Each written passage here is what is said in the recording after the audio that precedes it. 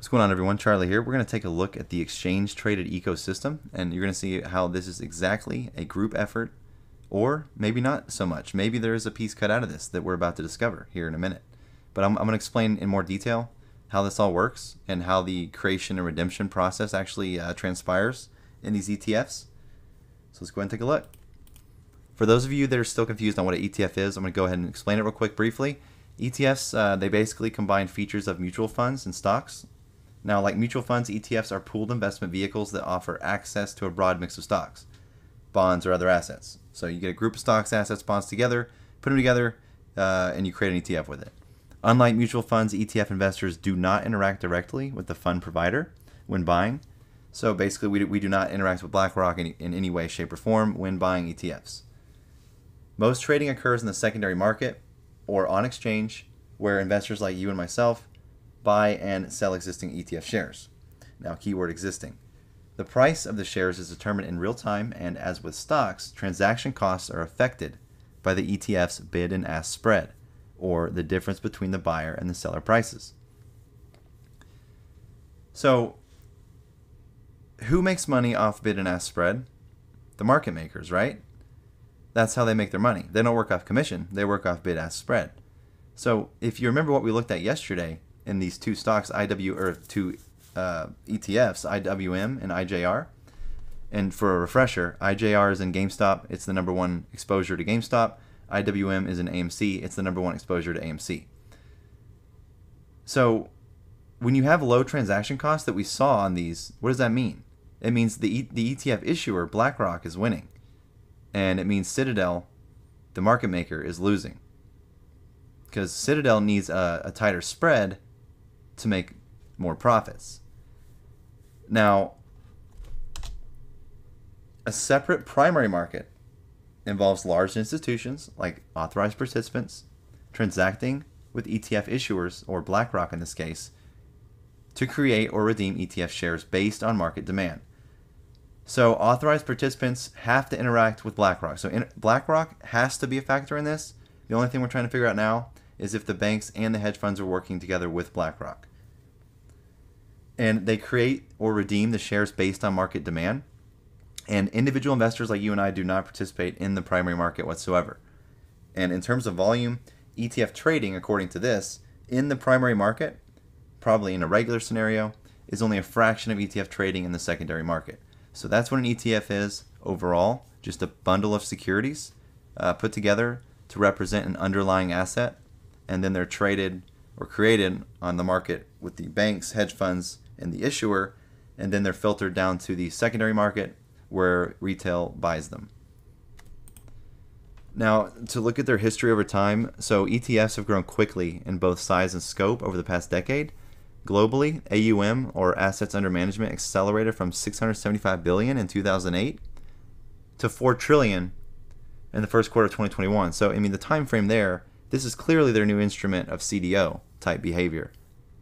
And today, only over 270 issuers offer more than 7,000 ETFs. Now, remember, we're just talking about two relevant to some stocks we like here. There's a lot more. So this is just a small piece of the puzzle here, but a large piece of that puzzle, but still takes up. There's more factors in this. Many players help support the mechanism that enables ETFs to operate efficiently. In our first look at this ecosystem, we examined two institutions: authorized participants and market makers, that play central roles in ensuring that ETF prices are accurate and that trading is smooth in all market conditions. So it's critical, based on their language here, that ETFs, especially with the scope of them, they always need to be trading smooth. So priority may have shifted to the primary market not collapsing rather than the secondary market not collapsing. Now, if you look at this chart flow here, this is the flow chart for ETF creation, redemption, and the participants involved. And to summarize an AP, or authorized participant, it's a financial institution, and it says often a bank that dynamically manages the creation and redemption. So the issuer creates the ETF, and then the AP manages the creation and redemption of that ETF, and that's based on demand, supposedly, and the value of the underlying security. Now, each AP has an agreement, so each bank in this example, or each Citadel, will have an agreement with BlackRock the sponsor that gives it the right, but not the obligation, to create and redeem ETF shares. Banks may act on their own behalf or on behalf of market participants and are not compensated by ETF sponsors. Examples of APs include Goldman Sachs, JP Morgan, and Citigroup. Now, a market maker is a broker-dealer that regularly provides two-sided buy and sell quotes to clients. They provide liquidity, of course, in this ecosystem, and that ensures that trading can be continuous and efficient. Now, the role of a market maker is distinct from that of an AP, though both are necessary for robust ETF trading activity. Now, it says right here that a market maker does not need to be an AP, nor does an AP need to be a market maker, but still, some firms play both roles in certain ETFs. So there you have it. We can have some banks playing both roles and then some hedge funds playing both roles as well. So as confusing as this all is about to get, or is getting already, look at this flowchart here. So this is the primary market that retail has nothing to do with as far as anything that's going on. All we interact with is the exchange. That's basically it. So you have the ETF here. We're just going to put GameStop as this is the underlying security right here, GameStop. Whenever it's created, right, iShares goes and gets the stock, and then they give it to the bank, and then the bank creates the securities basket, at which point they deliver to iShares. Now, if we look, APs dynamically adjust the number of ETF shares outstanding, and in doing so, increase efficiency and reduce costs for ETF investors. Now, there's two ways that you can create an ETF. You can, number one, deliver a creation basket or a pre-specified bundle of securities representing the underlying index to the ETF issuer, or real shares. So if you follow this arrow here, you have GME, AMC, real shares, put them all in this little thing, you create the ETF right here, and then the ETF is given to the participant, who gives it to the exchange or the market maker. If they're selling, they sell, or I'm sorry, if they're buying, they buy from the exchange. If they're selling, they sell to the market maker in most cases. Now, number two, they can also provide cash equal to the full or partial value of the creation basket to the ETF issuer, which is likely what's going on. They're likely creating these ETFs using method number two because the shares, everyone knows, are not available because we own them all. Excuse me. In return, the ETF issuer will deliver new shares of the ETF to the AP. The AP can then hold these shares in their inventory or sell them to investors in the secondary market.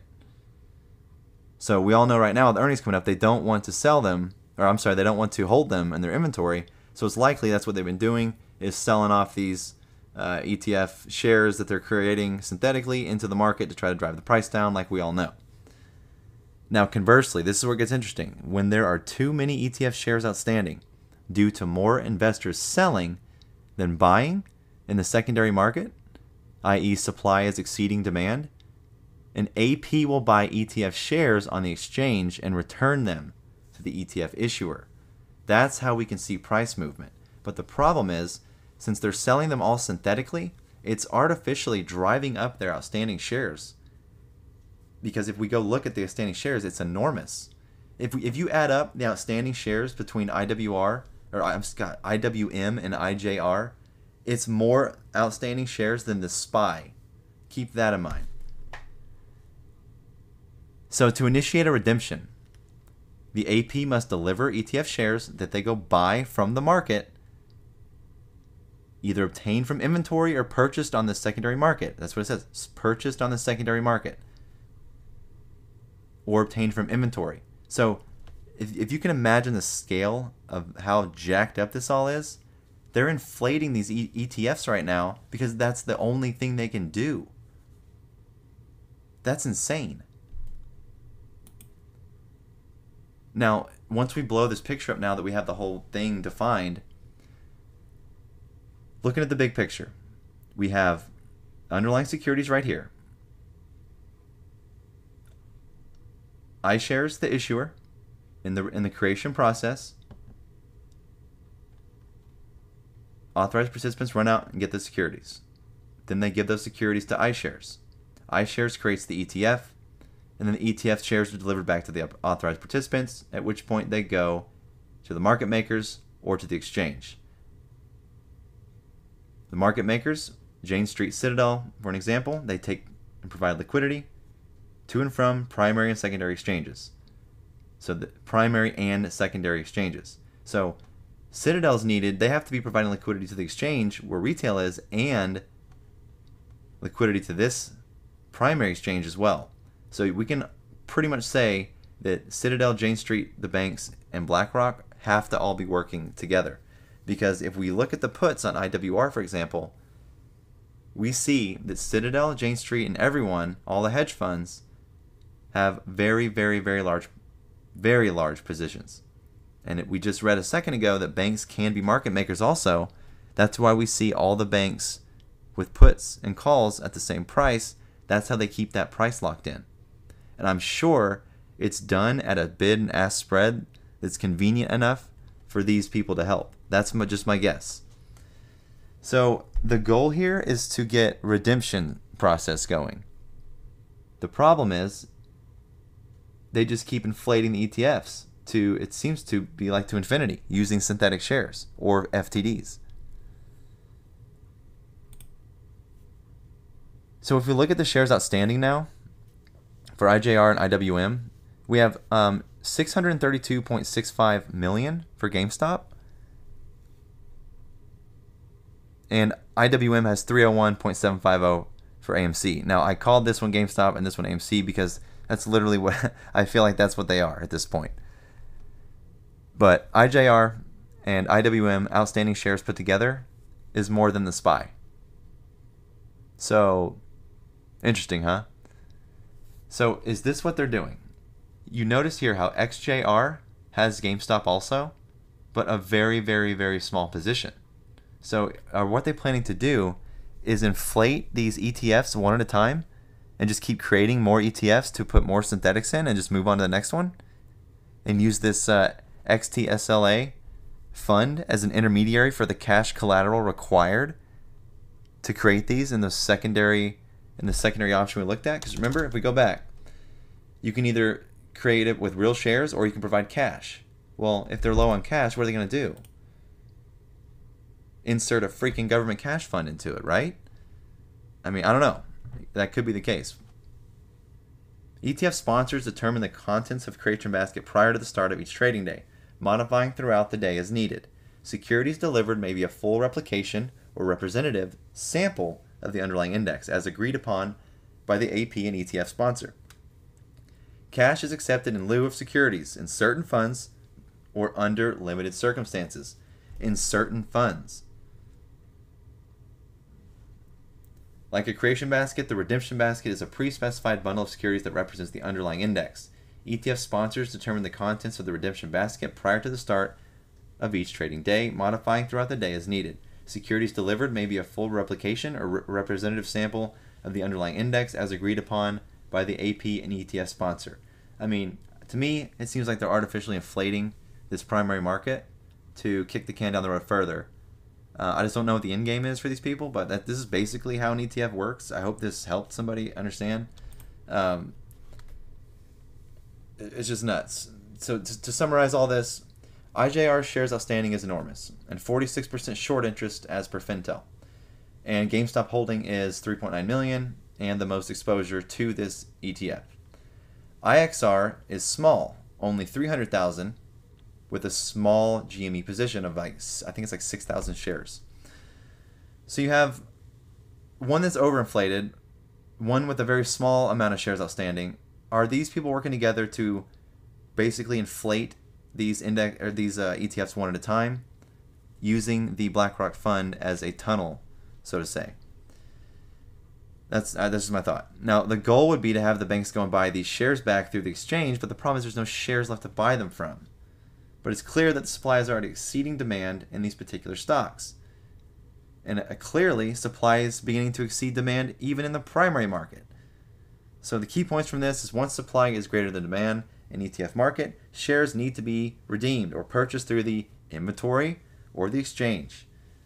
So they either have a lot of inventory that they're using, that they're getting rid of, or they're just using synthetics. And if that's the case, I don't know where this is all going to end up. As Michael Burry said, the room's full, and when the fire starts, it's going to be hard for everyone to get out. Hold to the moon.